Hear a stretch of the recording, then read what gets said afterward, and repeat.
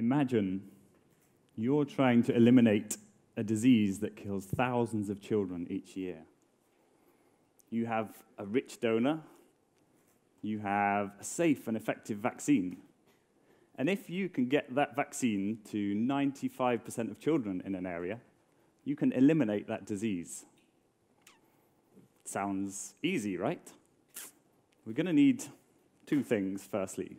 The first one, detailed maps of towns, the cities, the villages, so our teams of vaccinators can know where to go. Then we can work out where they're going to go, how they plan out their vaccine routes.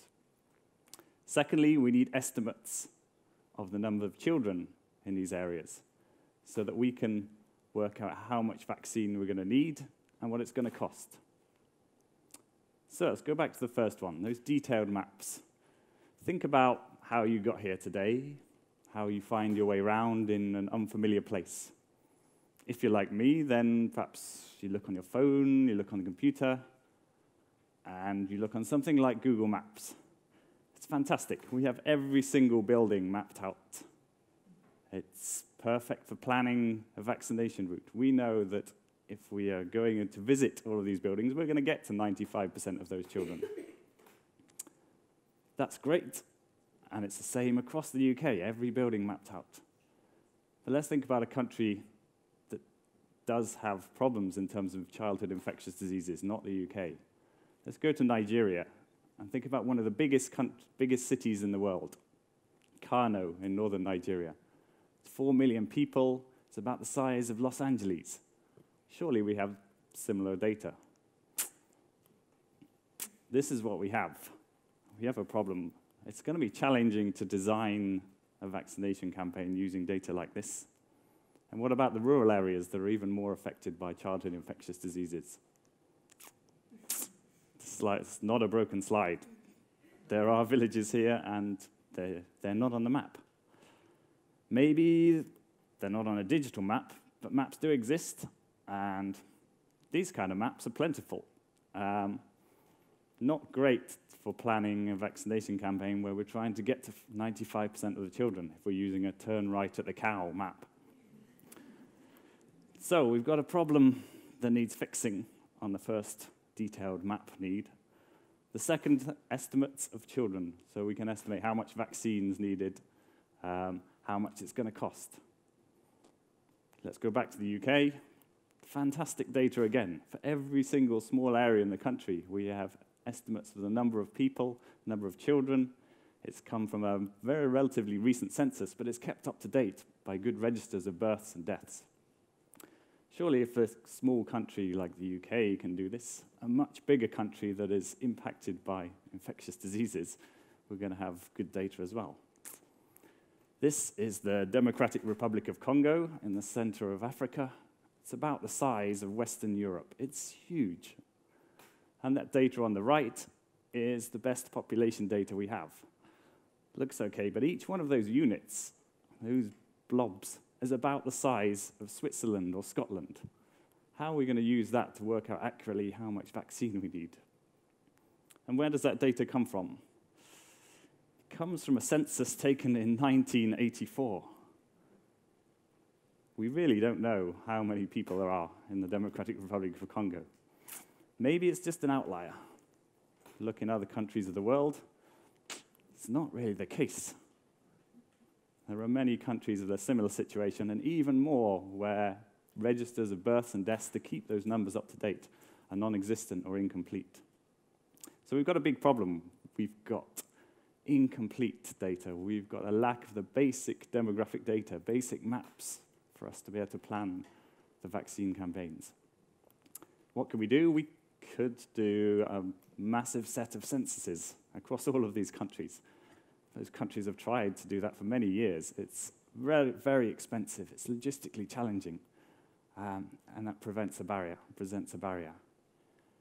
So far I've painted a pretty bleak picture. Sorry about that. But here's where things start to turn around. And it's due to technologies that have developed in all of our lifetimes, and particularly in the last 5 or 10 years. Let's start with the first. So satellite images that were taken from space of the Earth. When I was doing my PhD in the geography department, this is the kind of data we were using. It's okay, it's a bit blocky, we can pick out some features, but not great for trying to understand an area. But over the past 5, 10 years, things have really improved. We've got sharper and sharper images. And look, we can now see every single building. We can see roof types. In some cases, we could even see people, animals, cars. If you're thinking like me, we can use this image to make those maps that we need for an area. These images are all over the world now. So how do we get there?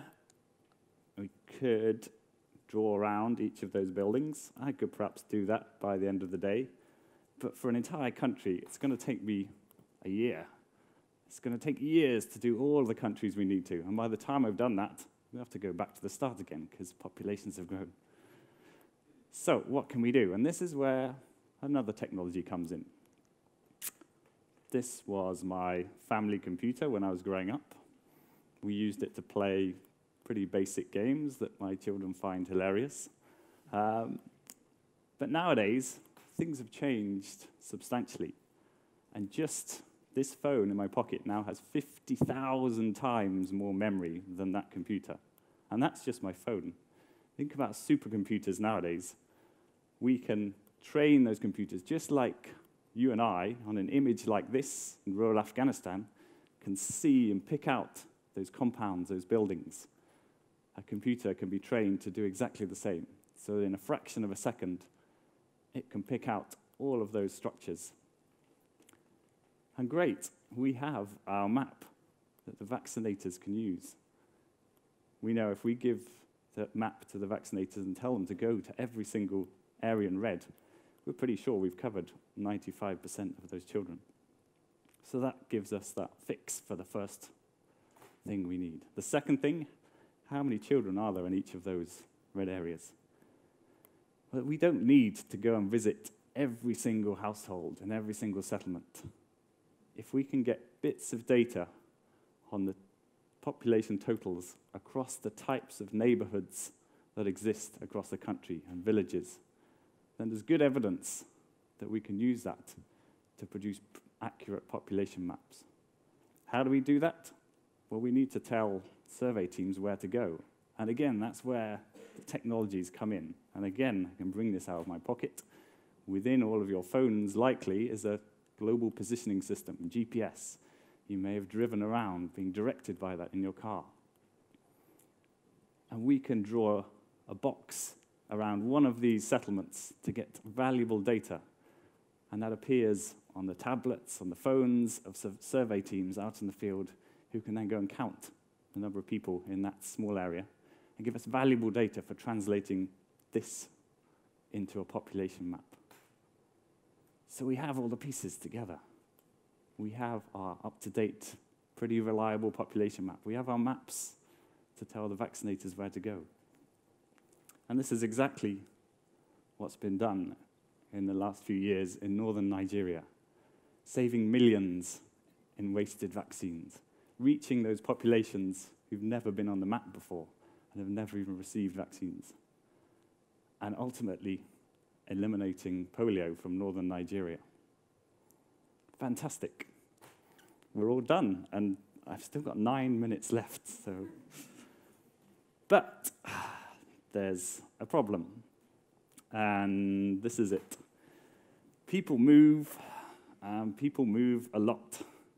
It would make our lives much easier in doing these maps if people just stayed where they were. So we've got to account for that. And those movements change those population numbers. It impacts our ability to get to those 95% of children.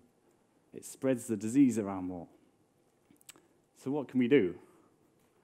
You'll see again, I'm reaching for my pocket and bringing out my mobile phone.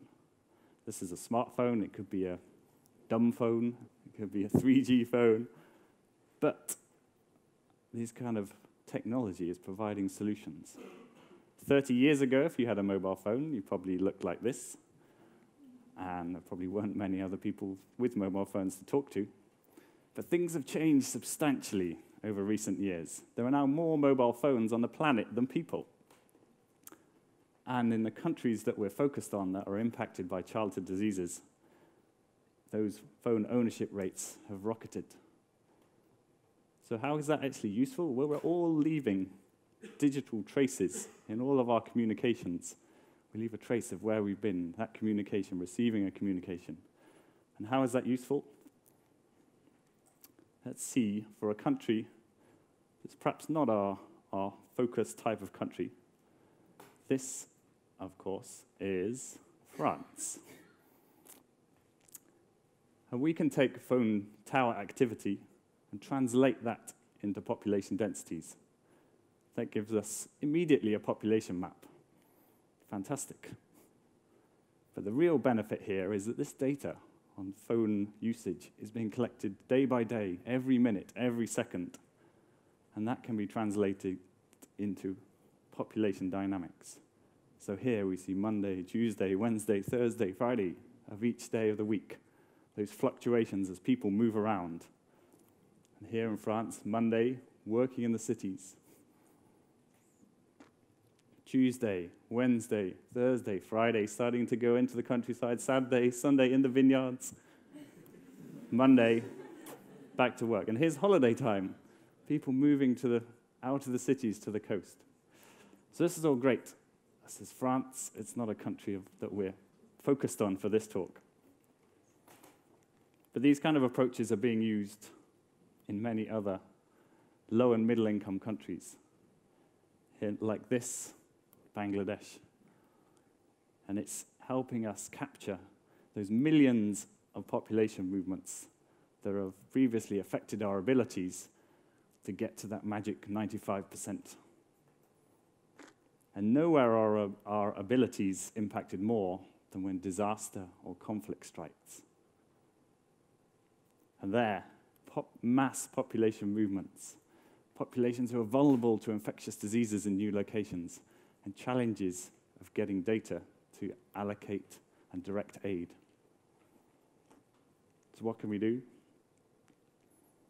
Nepal, 2015 earthquake. As it says here, estimates of up to 300,000 people fleeing the devastated city. Where were they going? If we're going to be able to target aid and get that aid to those people, the limited resources we have, and use it in an effective way, we need to know where they've gone. And this is where, again, just like in France, we have this data from the mobile phones. We can understand, we can produce dynamic maps of where those populations are being displaced. And at the request of aid agencies, take those billions of bits of information and turn those into simple maps that can then be used to direct aid. Here, seeing just above normal population flows from Kathmandu, where are those hundreds of thousands of people going? So, I asked you to imagine at the start, but maybe we don't need to imagine. There are rich donors out there. There are safe and effective vaccines out there. And thanks to the technologies in your pocket and in space looking down on us, we can have the information now to move the elimination of childhood diseases from our imaginations to reality. Thank you.